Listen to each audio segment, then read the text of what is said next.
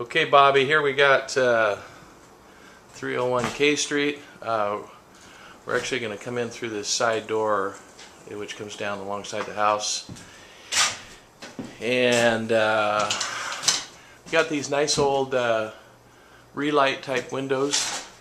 Just wondering if you got any ideas on maybe molding profiles. We're going to leave these 6-panel doors for a while, but I'm pulling all the rest of this colonial off, and then we're going to leave those relights something in the interim. I'm not going to put glass in there quite yet. I'm going to have exposed brick going on all along that wall. Going to have the fridge over here. That door is going to not be used. Most of the time that goes right out to the street.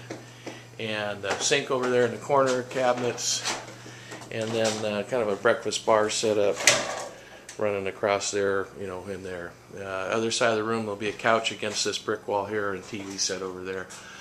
Going to clean this up. He's going to go to a wrought iron railing system eventually. Clean up some of the space and stuff. So I'm just wondering what you think about a molding profile in here, Bobby. The got 2 bedrooms up. Both these are framed for relights. Probably leave them in. Put some opaque glass. So you can see what we ended up doing in here. We got the ceiling all insulated, and then we're going to leave these exposed over the bedrooms. They hung the sheetrock today. It's going to get drywalled up there. Same thing up in here. Got our return air flowing through up there. So we got 2 doors, and I don't know whether to do a 5-inch with an OG or something for the base. You know, we can put something along the brick as well. Kind of wrap it all up. Same thing in here. Get a little more light, and then you know, wrap all the windows and stuff. Took out all the sills, cleaned them all up. Just figured, fuck it, they were in such rough shape. Got a little work to do in there.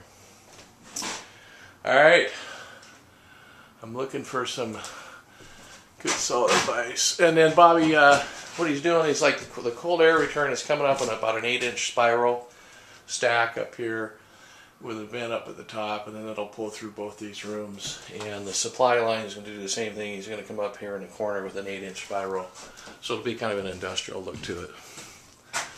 Simple little bathroom, skylight, some brick exposed. You got it, Robert. See ya.